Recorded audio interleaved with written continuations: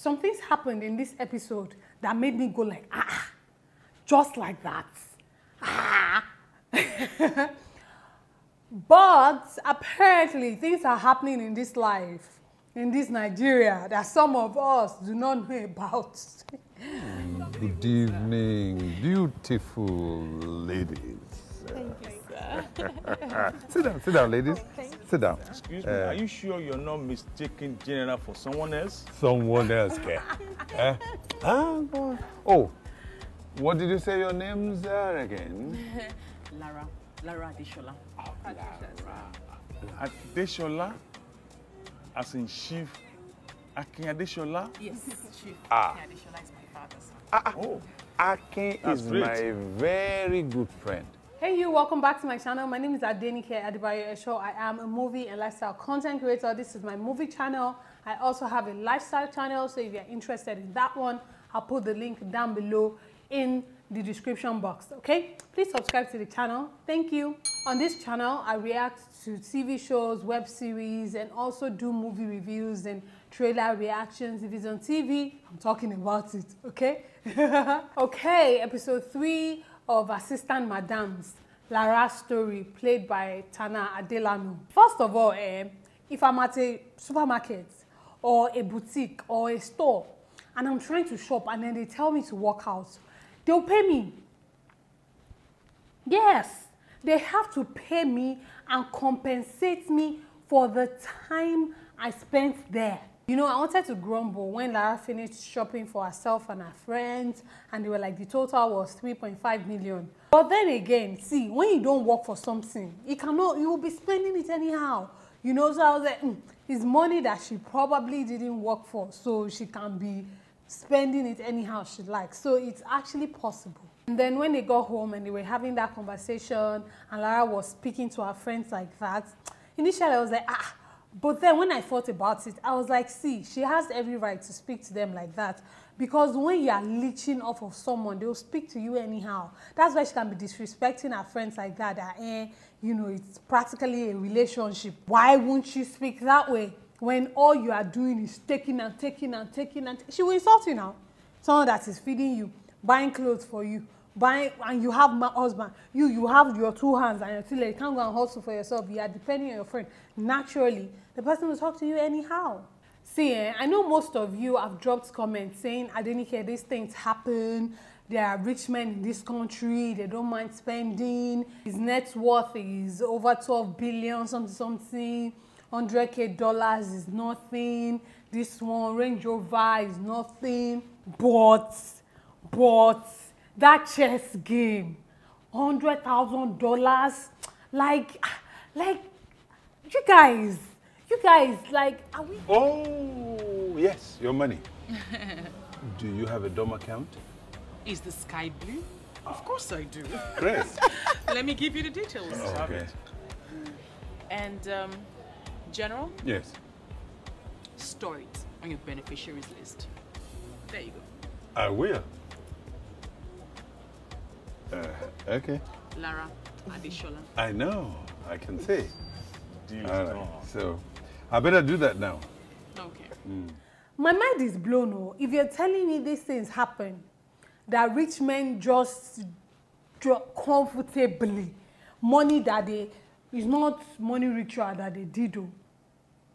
Money that they sweated for, you know, just like that, over a chess game with a random girl that just walked into a place and $100,000 just like that. And then you now look at someone like Jon Snow. Yes, John or John, whatever his name is. You now look at someone like him and you're like 3 side chicks all collecting money. Range Rover, this one, millions, this one, every... If you're saying this thing happens, I believe you. But I believe you.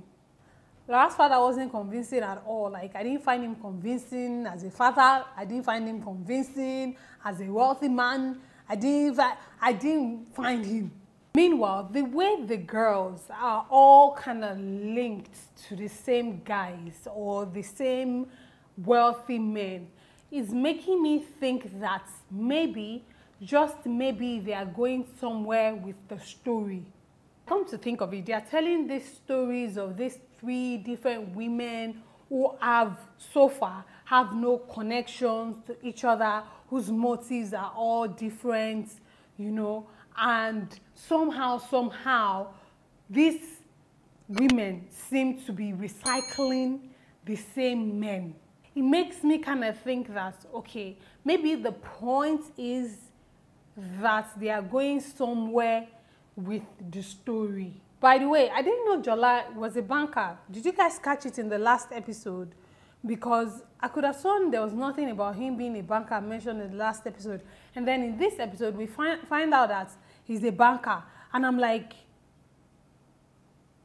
is it adding up for you guys? Because now I'm looking at Jola sideways like,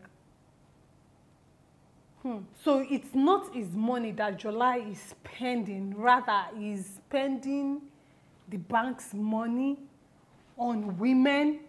Let us talk about Ugo. Let's not even talk about the father, because we are all assuming that these things happen, right? These wealthy men and whatever, they do whatever they want with their money, right? Good. He's fine, no, but he's slow. Very fine guy, but slow. Wouldn't you expect that kind of guy, young, fine, sharp, supposedly sharp?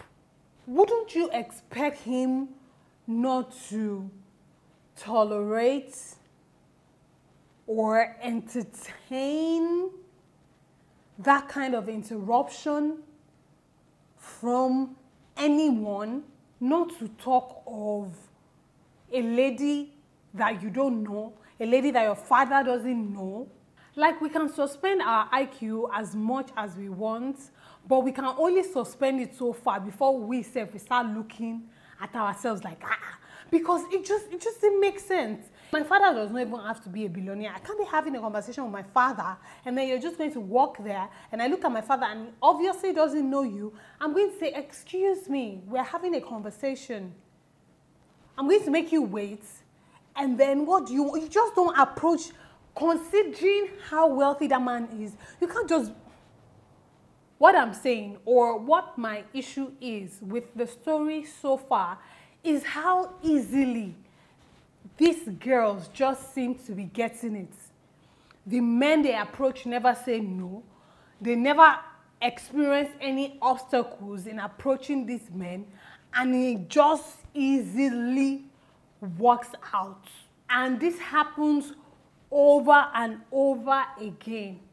And you people are saying that these things happen. And you people are saying that these girls are not using jazz. Okay, back to Ugo. And next thing, you were there when your father met this girl. You saw the kind of conversation she was having with your father. And next thing, you carry yourself.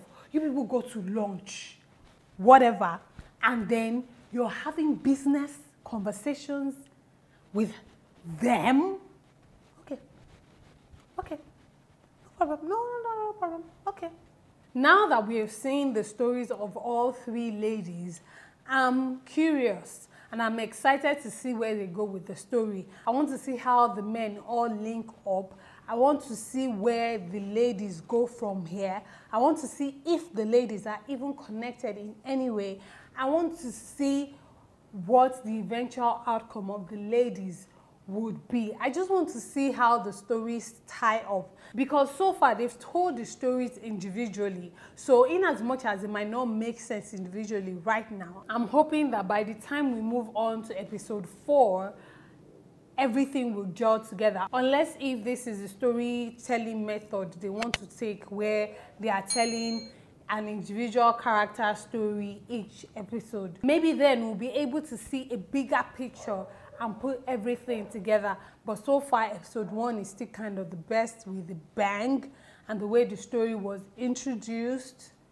So yeah, let's just see where the story goes and how the story progresses from here henceforth. All right, what did you think about this episode? Did you like it? Did you enjoy it? Was it fun? Did you believe it? Were you imagining yourself to be Lara Adeshola? Whatever your thoughts are, please leave them down below in the comment section. Thank you so much for watching. Please subscribe to the channel if you're interested in more movie-related content, or check out my lifestyle channel if you're interested in me. I love you guys so much. I'll see you again very, very soon. You know how we do it. Remain in God, and God bless you. Bye.